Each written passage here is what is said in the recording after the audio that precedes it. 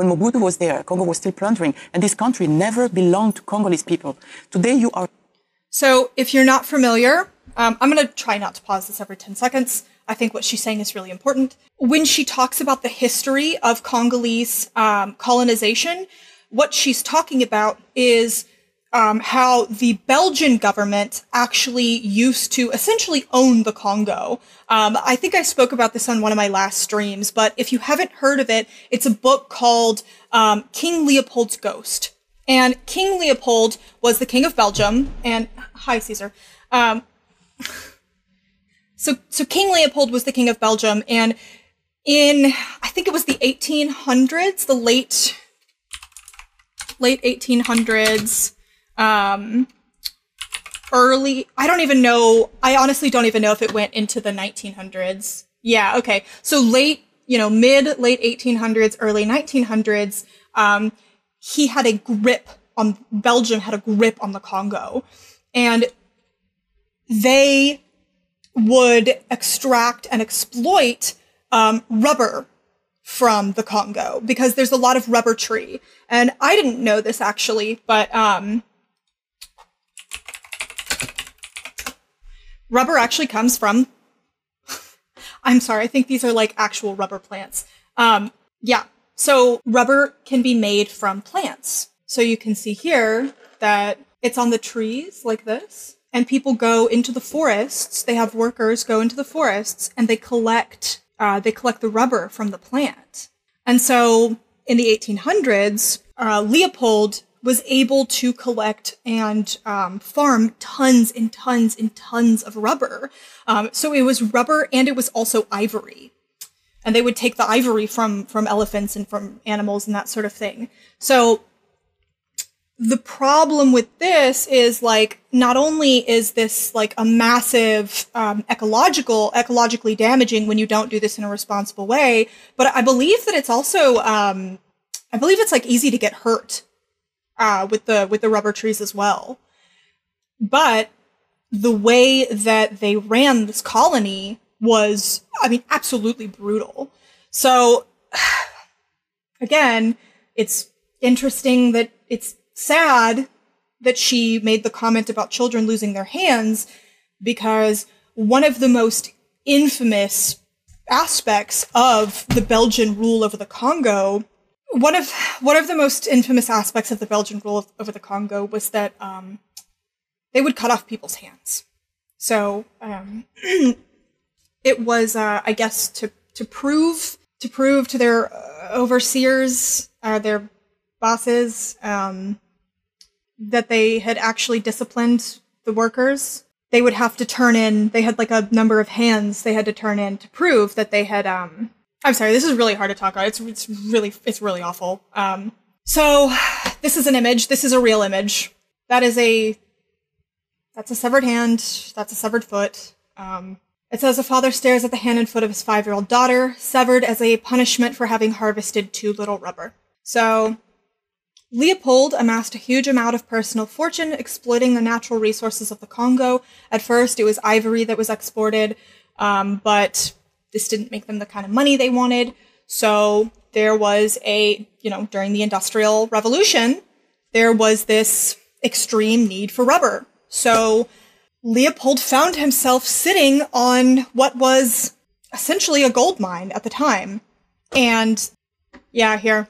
Abuses, especially in the rubber industry, included forced labor of the native population, beatings, widespread killings, and frequent mutilations when production quotas were not met. So this person, John Harris, was a missionary who threatened to go public at the time with what he had seen. And you're like, well, yeah, he's a missionary, obviously, but Leopold and his organization, or, his network over there, the officers that they had over there would bribe missionaries at the time. So missionaries would come from all over the world because, I mean, obviously at the time this is happening, we have newspapers, we have communication. I believe there's telegraphs, that sort of thing. So Europe, there is like communication networks happening right now. So Swedish missionaries were that was a very big thing. Missionaries would go from Sweden and they would go to the Congo and they would get bribed and they would get paid off. So then they would go back to Europe, and all of Europe and a lot of the international world thought that these colonies were actually this like great humanitarian effort, because King Leopold, he was brilliant, actually. In some aspects, Leopold was an extraordinarily brilliant man who's very good at marketing, who's very good at PR. So he spun all of this as this sort of like paternal, racist, we're protecting them, we're teaching them, we're providing them with clothes and morals and education. And he portrayed it as this, oh, bye, have a good rest of your day. He portrayed it as this great humanitarian effort, and they formed commissions, and he raised a ton of funding, actually, from other European nations and other monarchs and from very rich people at the time to go and to fund the things that were happening in the Congo. And so everyone thought, oh, he's saving these people. He's educating them. He's teaching them. They're bringing salvation and industry and civilization. And meanwhile, they were literally cutting off the hands of children. And whipping was a really huge thing. Whipping was one of the preferred methods of torture. And much like in the Holocaust, where there's all these stories of the people being drawn into positions of power, also much like the prison system in the United States today, you hear these stories about people who become COs who are just these like psychotic, violent, sadistic people. We heard the same thing with guards in the Holocaust, right? Where, you would have these people who wanted to be part of this huge, disgusting project because they were sadists. So there was a lot of the same thing happening in the Congo as well, as there were these overseers and these men and these European men in positions of power who were like horrifically abusive. So this happened for a very, very long time. Estimates of the death toll range from 1 million to 15 million. So this person, E.D. Morel, he was a journalist at the time, and he is actually the whistleblower who blew this entire story wide open, because he was looking at the ledgers or the records for a shipping company, actually. One of the companies that worked with Belgium and Leopold to ship the materials. And he was realizing this stuff isn't adding up.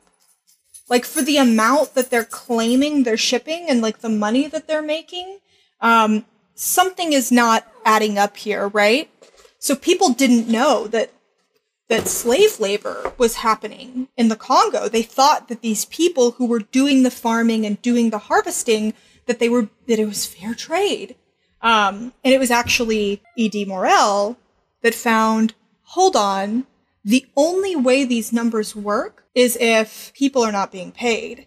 And it took him a while, and he dug through tons of records, and he realized that the only way that the data made sense was if slave labor was being used. So he went to his bosses, his higher-ups at this huge magazine or newspaper that he worked for, and his boss was basically just like, stop asking questions.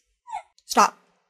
So E.D. Morel was so upset and so incensed by what he had discovered and the reaction that it caused that he left this newspaper and started his own. So he left the paper that he worked for, the major publication that he worked for at the time, and I believe he started his own paper. I think it was called the African Review. Let's see, E.D. Morel. Oh, I guess this is a prime source of education and influence in the field of African history.